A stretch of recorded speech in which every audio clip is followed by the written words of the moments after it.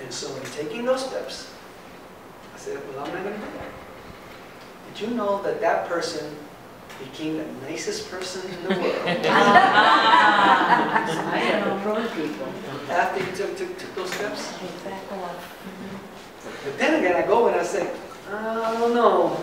You still have your God. I don't know. So what do I have to do? I'm still not going to give in. I will go and do the things I need to do. That's just showing love. But I will not give in. It's still nice. They're still nice. So maybe I should just live this way with this person. That way. But it is not a matter of something that I want to do. It is no longer something in me to do that. It's challenging. Things have to change though. To your own pain and discomfort. I had to make those changes. Moses. I told the story at the discipleship class.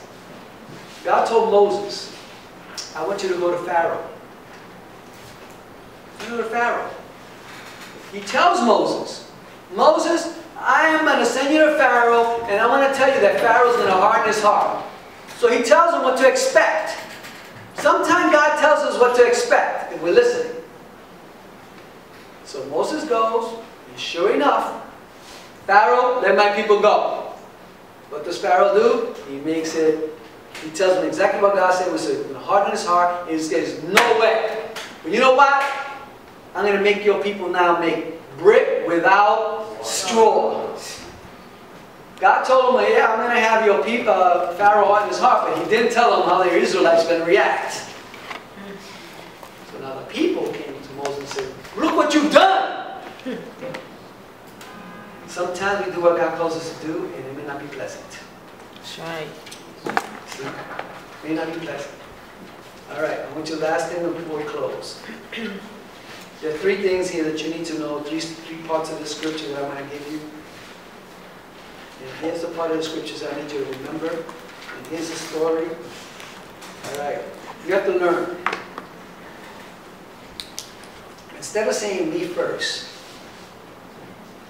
that's the difference. When you can say, Lord, whatever you want, that's what I want. See, that's what we want to be able to say.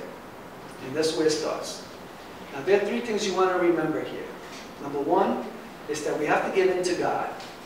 When we give in to God, we grow closer to God. But when you give in to God and you grow closer to God, you got to also remember, we got to get wise to Satan. We got to get wise to Satan's schemes. So although you are giving in to God, although you're honoring God, you got to prepare yourself for the enemy's schemes. You need to know that. These three things work together. And so when we know that God is leading us in a direction, you know, we want to be able to have, remember, faith that works comes with wisdom and grace. Wisdom and grace come with wisdom. Wisdom and grace comes with faith. So you got to make sure that these things are together, working together. Now here it goes. Give in to God. When you hear give in to God, what do you hear?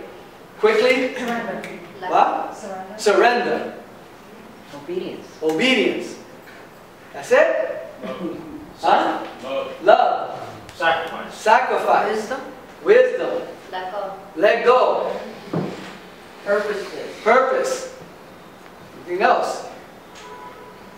Alright, give it to God. Wow, I expected more, but that's okay. I'll take it. Step out the box. Step out the box. Give in. Let go. And let God. There are things we have to do. This verse 7 in James tells us, let God be God in your life. Give Him control. Put Him first. Amen. Put Him in charge. How do we do that practically? It's that you got to let go of the stuff that holds you down, and you need to trust Him. And then He says, grow closer to God. Well, how do we grow closer to God?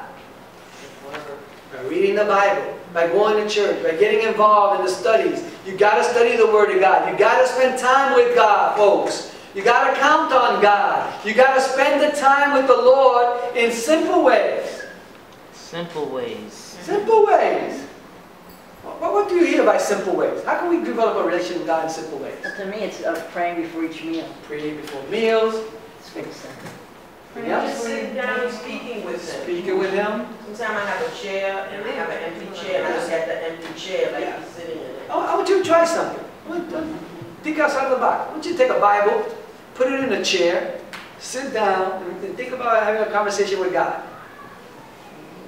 Set a date, a time and a date. I'm going to spend this time, from this time to this time, here's my Bible. I'm going to put it in the chair, and I am going to sit down and I'm going to have a conversation with God. I'm going to have a date with God. Sounds corny, right? No. That might be hard. Folks, we got to do it. Then it says, let the peace, Colossians 3:15 says, let the peace of Christ rule your heart.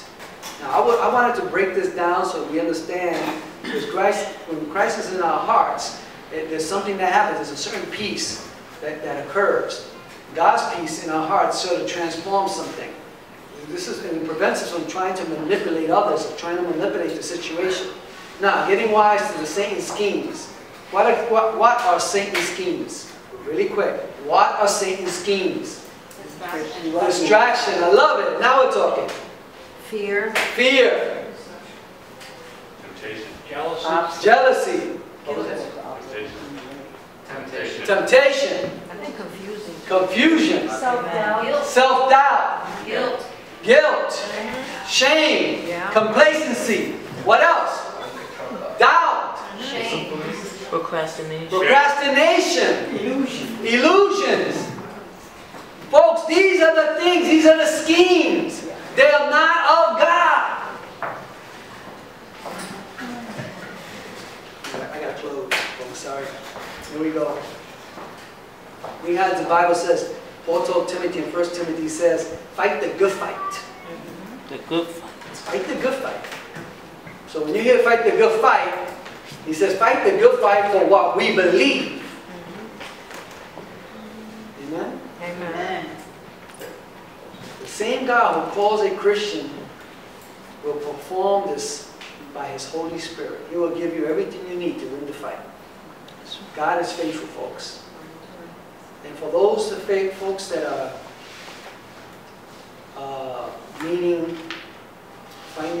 losing their meaning for their labor, because sometimes when we can be serving the Lord and we can start to lose our meaning of our labor. It's like Isaiah. So if you have time, I want you to read Isaiah 49:4.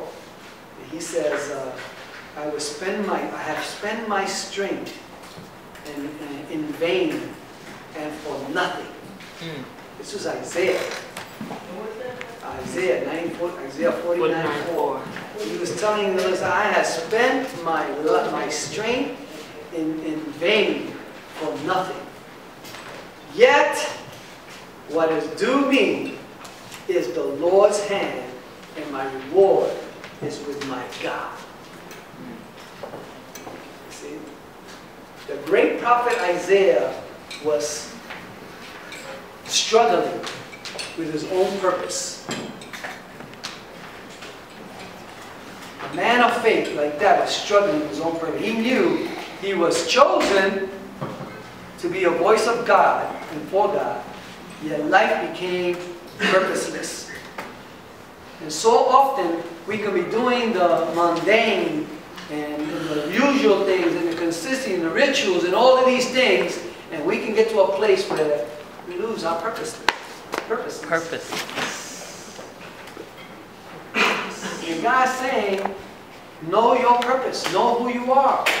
He chosen to be a voice of prophet. He's chosen you to be His priest and priestesses, kings and queens in a world that doesn't know Him. I want you to bow your heads right now.